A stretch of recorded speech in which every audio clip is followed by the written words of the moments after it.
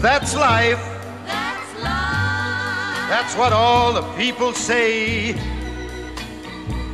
You're riding high in April, shot down in May. But I know I'm gonna change that tune when I'm back on top in June. I said that's life. That's life. And as funny as it may seem, Hail to Michigan, the leaders and best. Hail to the victors, valiant, hail to the conquering heroes. Hail, hail to Michigan, the champions of the West. We both went there. I've been a puppet, a pauper, a pirate, a poet, a pawn and a king. I've been up and down and over and out. And I know one thing. Each time I find myself. Here's to you and many more. Well, I don't know about that. Oh, yeah. You notice this is going down rapidly. Listen, a lady just died today, or yesterday, 115 years old in Los Angeles. Lord, The oldest American I on don't want to record. do that. And she had all of her faculties to the end. I had an aunt who weighed 107. I thought that was kind of a record. But after she got to 104, I used to visit her. I became hairy. We were pretty tight, actually. She only had one son, and he died, and I was You were it. this relative. You were it. Anyway, she, at about 104, I became hairy instead of wow. And she said, how are you, hairy?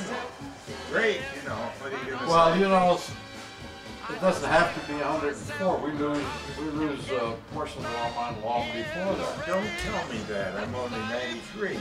I know you are. And I've lost a lot of mine. well, I'm not there yet, but I'm losing mine. How old are you? 80? You're a kid. Yeah. God, I was getting punched out when I was 13 when you came along.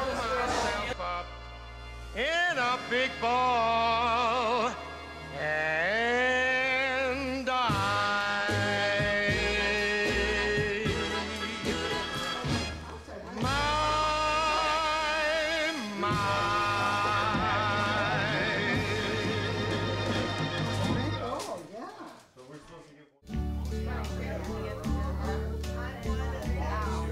And now the end is near, and so I face the final curtain. My friend, I'll say it clear, I'll state my case. Interviewed 5 groups of clients, and that was the end of that.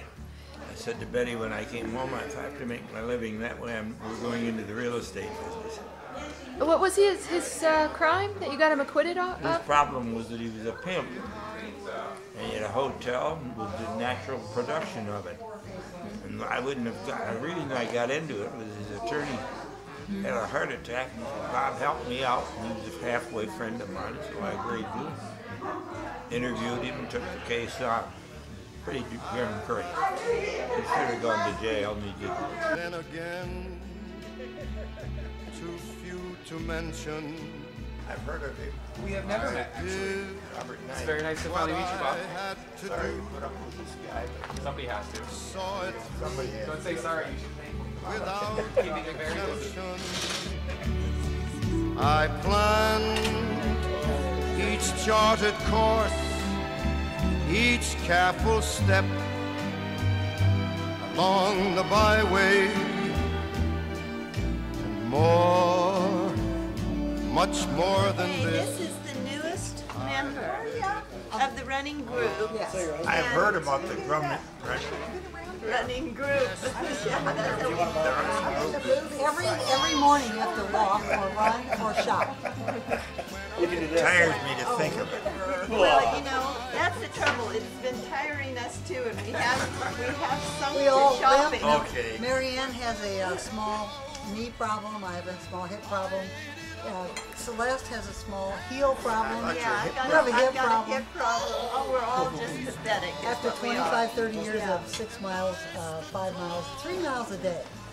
And It's so 5 good on for Saturday. it's so good for you, but they're still 20 here. years. I thought it was 25. 25 Well, we are. I'm gonna You've been- get it. I thought it was 25. We've done our bit Yeah. by the young running group. I'm gonna have a margarita. Okay, he needs a margarita. No more My running. share of losing, and now as tears subside, I find it all so amusing to think I did all that,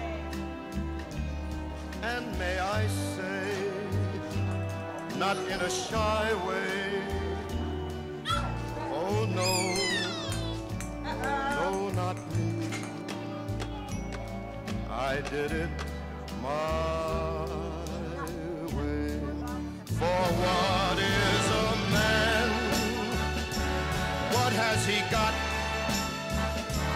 If not himself, then he has not to say the things he truly feels. It isn't bothering me. Why should I bother it? You gotta take a book and hit it. Cheese rolls. Almost talked about it. I swear. Serious. You're a cheese face. It might hurt for about 2 seconds. Right? Seriously.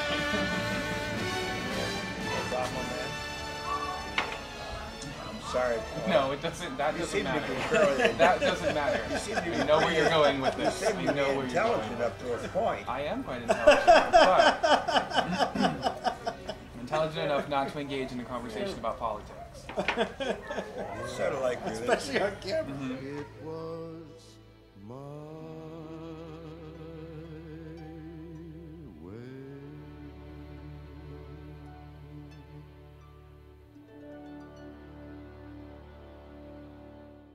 I flew in Thursday.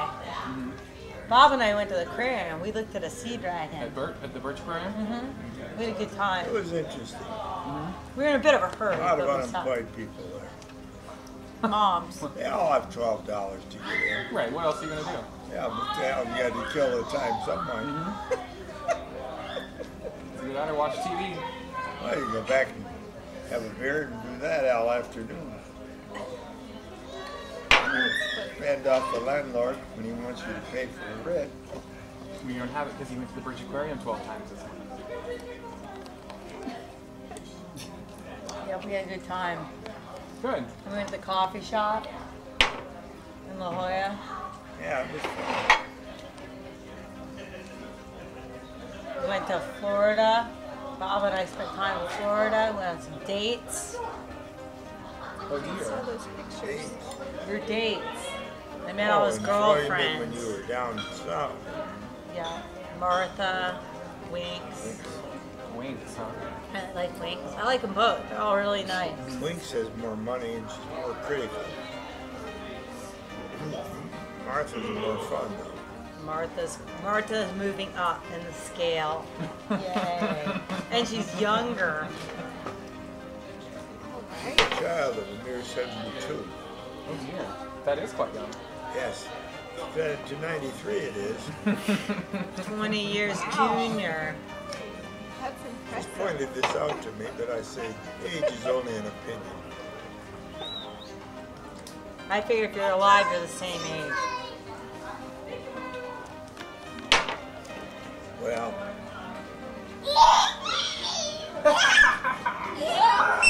McKenna, come here. Run your life. Look, it's Grandpa Bob. Oh, look at his Bob. What? Let me down. What is it?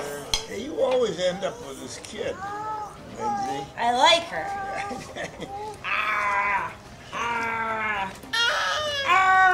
Is this mine or Lindsay's?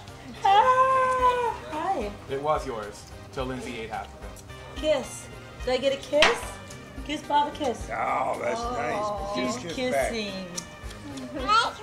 No, no, you can't have candy. Kiss Bob. Kiss Bob. Kiss Bob. Mwah. Mwah. Mwah. She wants to give you a kiss. It's his tie. He's got a tie. You aren't used Kiss. to tie. I've seen a tie before. They're an old-fashioned style. Just never seen a tie before.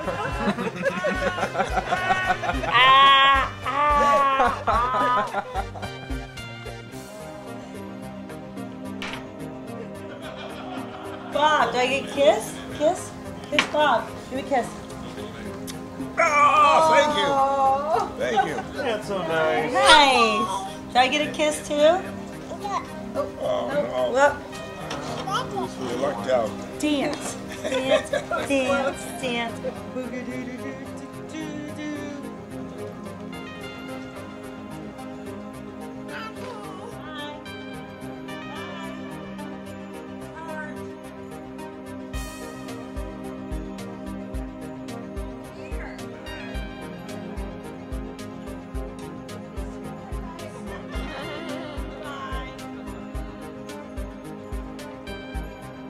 Well, it's a roughly 5-to-1 ratio. I find it quite fair.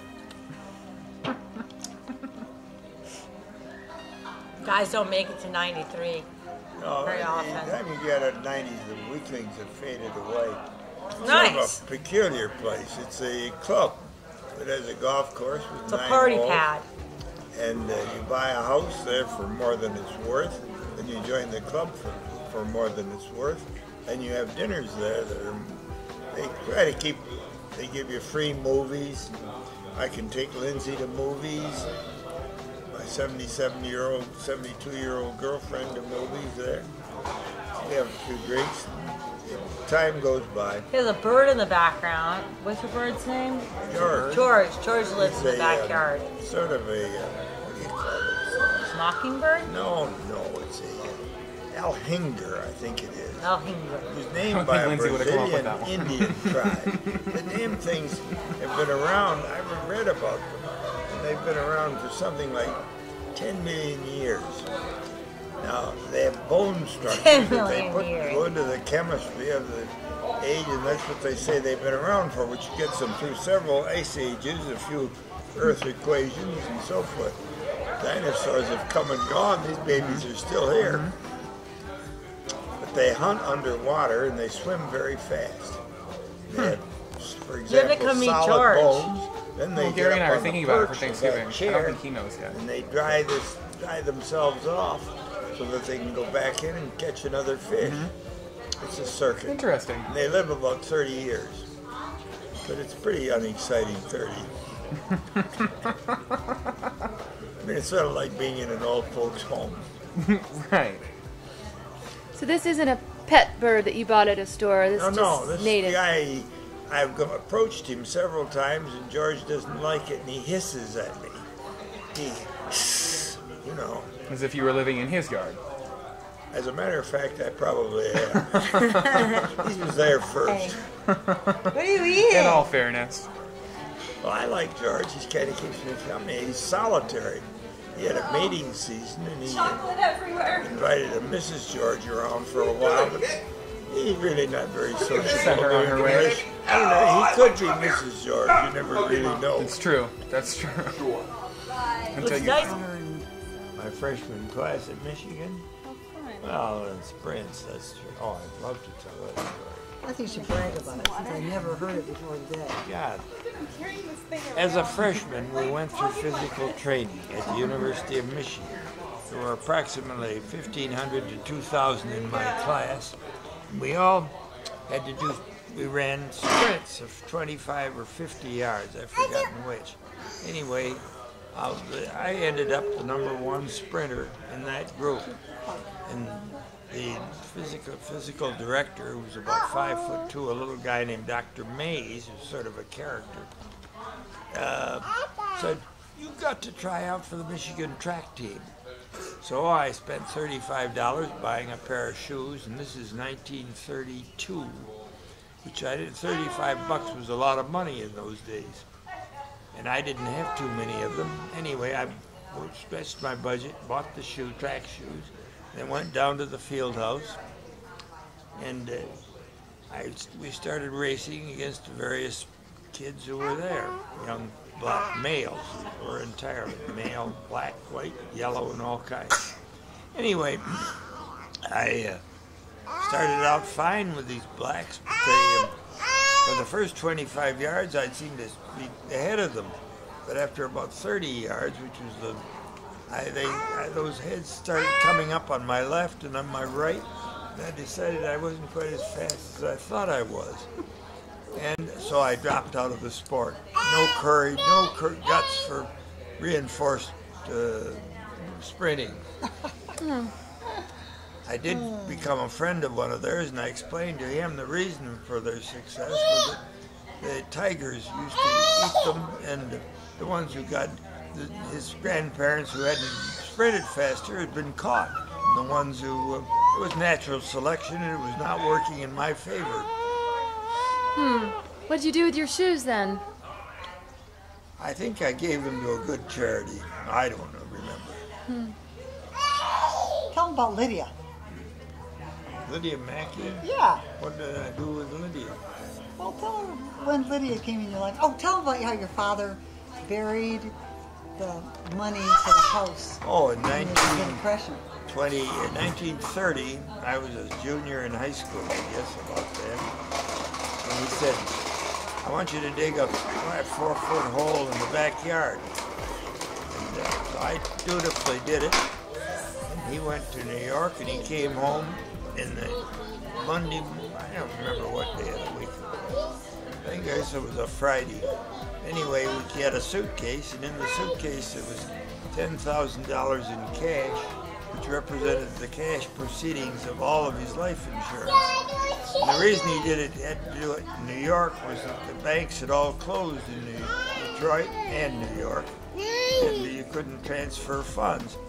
And he put the suitcase down in the hole, we filled it up with a canvas over it, and he said, don't tell anyone. Of course, that was ridiculous. I wasn't going to tell anyone. But he, I remember him saying, and then in the Monday morning, we dug it up, and he left with the suitcase, and he went down and paid off the mortgage on our house. So I think he must have had more than 10. I think the mortgage was $13,000, he told me. He had another 3 plus the 10 he got from his insurance. So when he died, which was some 20 years later, we didn't have much insurance. You also had a house. We had a house that sold better than the insurance, I'm sure. You remember that house? It was a nice place. I have a picture of it somewhere. What is it? Well, you didn't come along till you were there in 1942. He lived in a house until he passed away. My mother lived there for 10 years after that. Yeah. There were 2 stairways up, and there was a maid named Lydia Mackey from Finland. She worked for my mother, underpaid, of course, for 45 years. Until she was 82. Wow. And she'd sit in the kitchen and say, I'd go in the living room and Grandma would be there and say, I'm going to fire her. Because she gets her sticky hands all over everything. And, kind of 82, maybe it's time to let her go. I think so. And then Mother was about 86, and then she'd go in the kitchen, and Lydia would be in there, and she says, I'm thinking of quitting. That woman, she's a bitch, She referred to her as the old devil. The old devils. 82 and 86. My mother and she actually got along. They needed each other for quite a few years. One couldn't walk, and one couldn't use her hands. So, and Lydia was a good person. She did leave some of her money to Nancy. No, she did not. She did too. No, she had like $200,000 when she died. No. Hey, she did, and Grandmother said, well, it's all my money. I said, well, she worked all her life for them. She gave it to a relative in Seattle. Yeah, that's true, most of it. She was a good lady. She had a speech impediment, and consequently, she was also a very good cook. So I never learned how to cook. That's one reason. That's one reason. Another reason he doesn't want to. I didn't want to learn. Anymore, so we sat at a different table. This was in Tennessee. Nancy was about 55 years younger than she currently is. Bruce was about the same. And we went into a restaurant, and they decided, I said, you've had enough of us. you eat at that other table. So they decided to eat alone. We're happy to do that. Betty and I, my wife and I, came over, sat down at another table as if we had no relationship. And I saw them eating, and there was this girl, sort of a typical friendly Tennessee waitress, about 6 feet tall and 120 pounds skinny. And developed the idea that I was opposed to young people being married. And I said to Betty, my God, those people over there, they shouldn't be married, and it's ridiculous. My brother had about 14 or 15. He looked at just kind of, there was yelling in the restaurant and I was about how bad it was to have child marriages. And this went on for quite a while. And the girl said to me, you shouldn't talk about those people that way. They're just a happy young married couple. They're like kids, you know, or like 14, 15. Anyway, that went on for a pretty good act. Needless to say, we never wanted to not eat with them again. It was too embarrassing. The whole family, we drove out to Colorado to a dude ranch near Durango. It was quite of a luxury place. Yeah. And I had Nancy, Bruce, and Virginia. Virginia was about 6 or 7 years old. Nancy was 16. I know I got one because when I go to my class, I was spending about $150 a night to keep them in a cabin. I went in and Nancy was stretched out on her bed crying. And her hair was a lovely shade of white. She dyed her hair, as was a habit among young girls. And she was crying like hell. And I said, what's wrong, Nancy? She said, there are no men here. She immediately, by the 3 nights later, she was doing the Charleston around the fireplace to the admiration of several people her age, male variety, and she never lacked for fun in that. But I always remembered that. See, hey, I'm spending all this money and this child's weeping. So she was your high school sweetheart?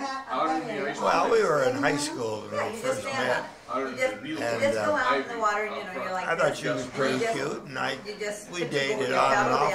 We were going steady, as they used to say, for about 8 or 9 years, I guess. We had a lot of wars. She'd go off with some handsome prince, and I'd go off with some handsome princess. Then we'd go on for a year, then we'd decide we weren't doing as well as we were doing, so we ended up back together. So there were 2 or 3 of those. Well, how old were you when you married her then? I was 24 and she was 23. And how did you ask her to marry you? Yeah, and for developing, keeping your balance going. She sat in a wing chair, and we'd been out on a date, and I got down on one knee, and I said, will you marry me? And I got whipped out a ring that my father had given me, and she said, is this a proposal? Or something smart like that. Anyway, I said, yes, it's a proposal. And so that was how we got married. She was working at the time as a teacher. And you couldn't be married and work at this school district that we were in. When married women weren't allowed, and she had to quit if she was married. Well, the jobs were hard. She made $250 a month. I made $100 working for an insurance company as a lawyer. And I was a trainee, in fact. Anyway, that was our early marriage. Then I won a case in the Indiana Supreme Court for Standard Accident Insurance Company, and they made $15,000 or something. It was a lot of money even in those days. And the president of the company said, Bob, you're going to do all right. Next month I got $100 a case. I quit the month after that. You got how much the next month? $100 a month. Extra $100 a month? Yes. $100 a month. Total? Yes. She got $250. That's how we lived. Our rent was $36 a month. We had a heated. She made a lot more as a teacher than you did as a lawyer? Yes, I was a trainee. Yeah. Lawyers were not. I looked young and I was young. Yeah. And then I quit the Standard Accident after a year of this, and I knew more than I did when I started. And I went to work for an insurance agency where they paid me $500 a month, and she got a little pregnant with Nancy. And I knew that Betty couldn't work much after that. So she had Nancy and I got a new job. This guy gave me 2 secretaries and $500 a month. He said, you got clients, fees are all yours. So I had a pretty good thing going with that. Yeah. I hauled in some business. I don't know how much we made in those days, but it was not a lot of money. Oh. I mean, we made out pretty well, one way or another. Would you recommend, that somebody go into law? Would that be still a good career? I don't think I would today. I'm sort of a...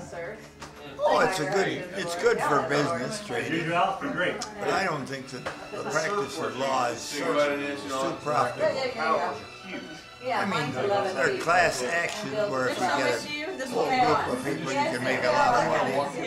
And I made years where I made up to 6 figures, which is pretty good for a lawyer, even in my day. But I've been out of it for 20 years practically.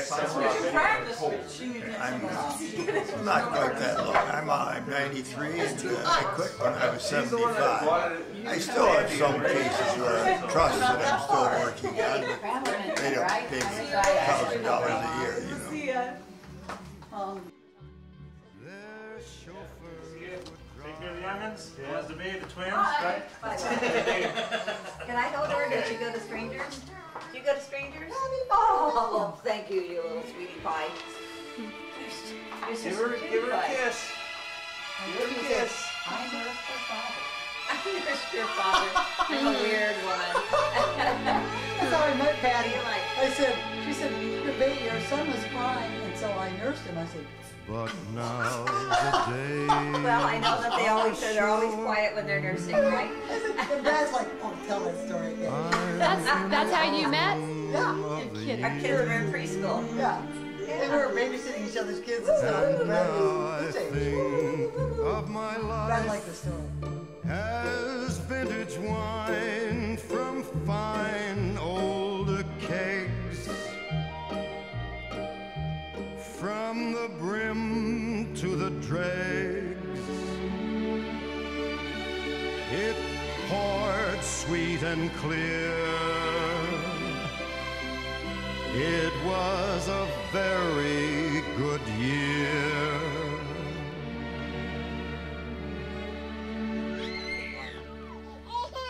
I look around me and I wonder, what have I done with my life? Well, this is it. And this is only 1/3 of it. Yeah, it's only 1/3 of the family. That's true. We should have another videography with Bruce and Ginny. Yeah. Well, I don't know. We've done the best we can. Yeah.